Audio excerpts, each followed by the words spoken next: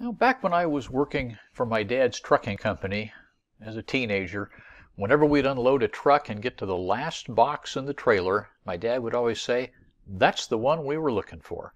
And I think we can say the same thing about this chapter. We've reached chapter 15, the last one of the semester, which has to do with solutions. So what exactly is a solution? Well, we talked about this back in chapter 4. And we said back then that a solution is simply a homogeneous mixture of two or more substances. So back then we defined homogeneous mixtures as solutions. Now we're simply doing the reverse, saying that a solution is a homogeneous mixture.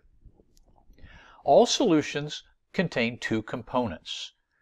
One of those is the solvent, and the other is the solute. The solvent is the thing that does the dissolving. It's the substance that the other materials dissolve into, and the solute is simply the materials that are being dissolved. You can only have one solvent in a particular solution, but you can have many solutes. Seawater, for example, water is the solvent, but there's oxygen and salt and calcium, magnesium, even some gold. There's a lot of different things dissolved into seawater. So how do we identify which substance is the solvent in a solution? And there's actually two different things we have to consider. First, if all the components of the solution are in the same physical state, either they're all gases, all liquids, or all solids, then we go by whichever one is the most abundant, so whichever one there's more of. Good example would be air. Air contains a number of different gases.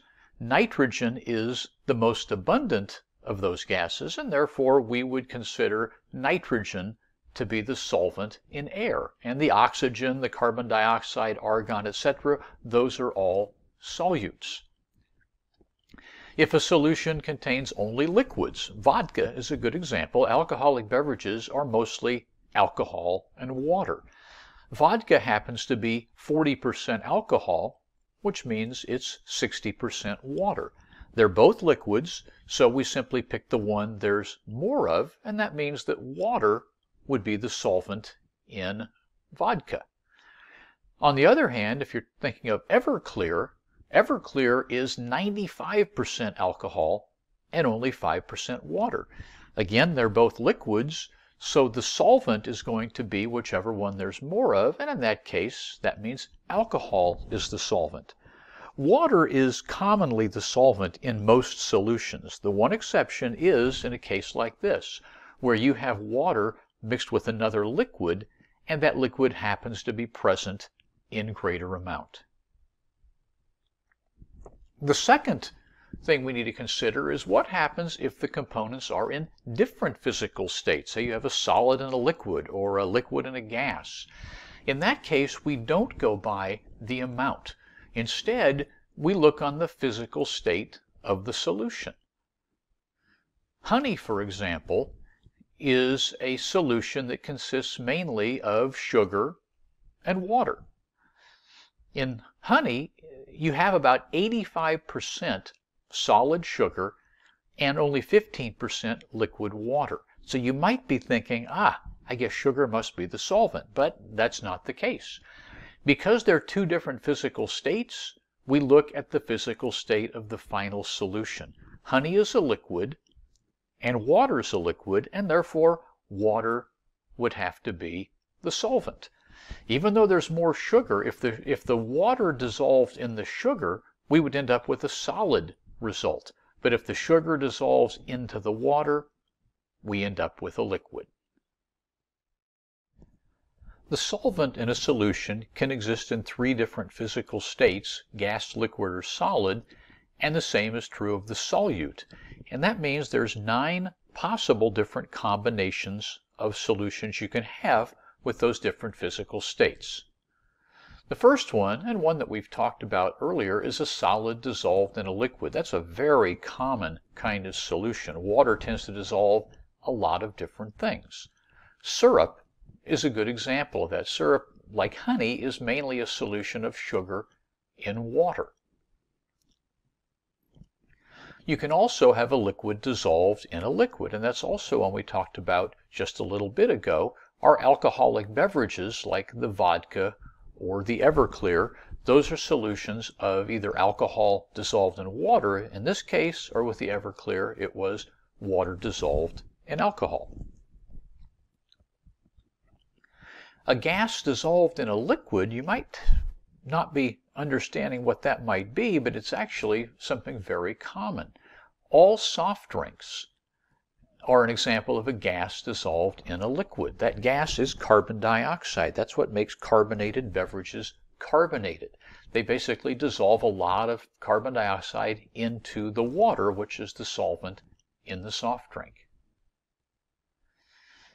A gas dissolved in a gas, that's again one we talked about a little while ago when we talked about air. Okay, air is a mixture of gases, and since nitrogen is the most abundant of those gases, that means that in air, nitrogen would be the solvent. Now, a liquid dissolved in a solid, that's quite an unusual one. There aren't very many examples of that, but one common one is dental fillings. Those old-fashioned silver fillings that they tend to not use much anymore, but they were made of a solution of silver and mercury. Silver is a solid and mercury is a liquid, but dental fillings are solid. And that means that between the two, the solid silver must be the solvent and the liquid mercury must be the solute. So it's liquid mercury dissolved in solid silver. A solid dissolved in a solid, those are actually very common. Any alloy, any kind of metal alloy is an example of that. Bronze, that they make bronze medals out of for the Olympics or other sporting events, is an alloy of copper and tin.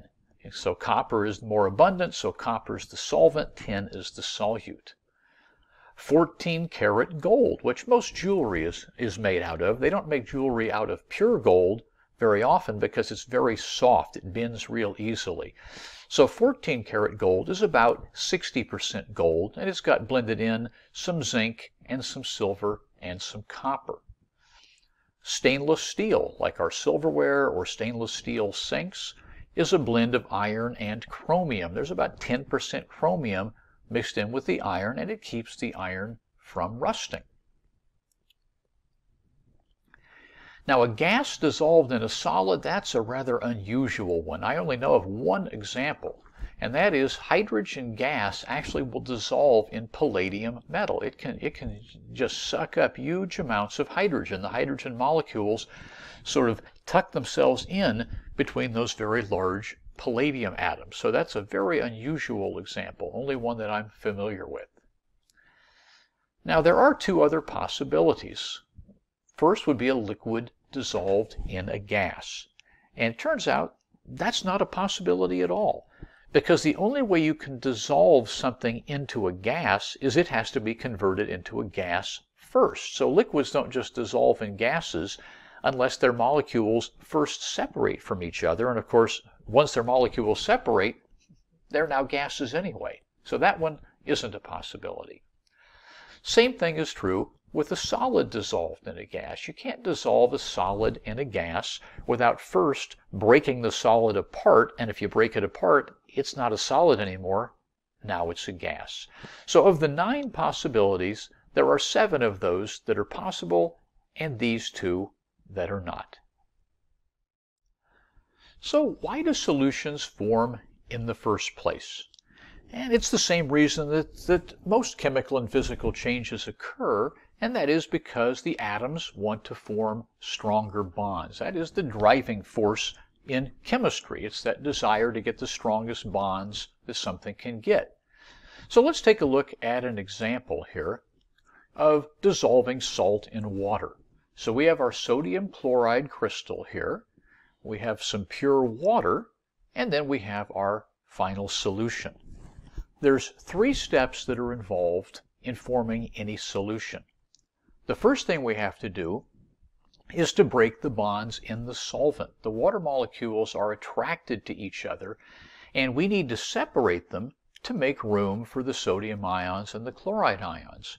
So, as we learned earlier in the semester, breaking bonds always requires energy, which means this will be an endothermic process. It's going to cost us energy.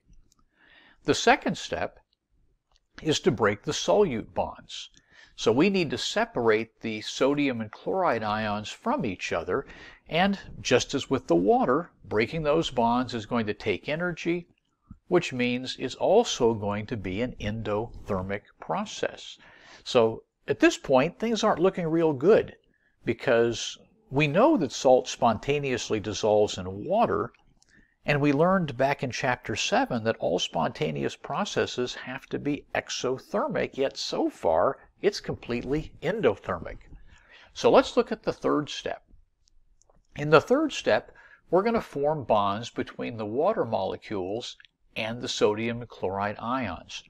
And if breaking bonds requires energy, then forming bonds must produce energy, and therefore this third step will have to be exothermic.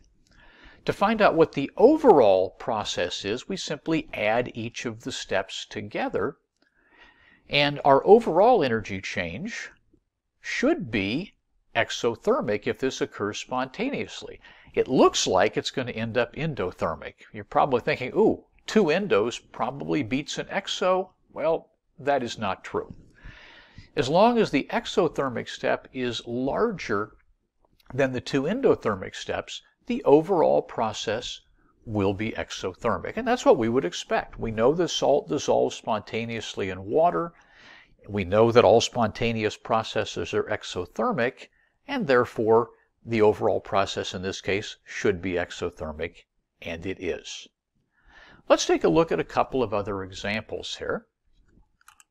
Calcium chloride, similar to sodium chloride. If we take calcium chloride and we dissolve it in water, we know calcium chloride is soluble in water because the 95% rule tells us that. So calcium chloride is clearly going to dissolve spontaneously in water, and that means that that process ought to be exothermic. And if you put a thermometer in there, lo and behold, you will see the temperature rise, and that's exactly what we would predict. A spontaneous process, exothermic, causing an increase in temperature. But like any good scientist, we like to have more than one result to confirm our hypothesis, so let's do a second one here. This time we'll use ammonium chloride. So we'll take ammonium chloride and combine it with water, and again ammonium chloride should be very soluble in water, given that each ion has a charge of 1, and we would expect that to be a nicely exothermic process, but holy cow, it's not. It actually got colder. So what the heck is going on? Well, it turns out that there's something else at play here other than just energy. If you remember very carefully back to chapter 7, when I gave you my rule about spontaneous processes, I said that all spontaneous processes are exothermic until chapter 15. And guess what? We're in chapter 15. So on our next video, we're going to talk about this other factor, which is known as entropy, that also has an impact on whether processes will occur spontaneously or not.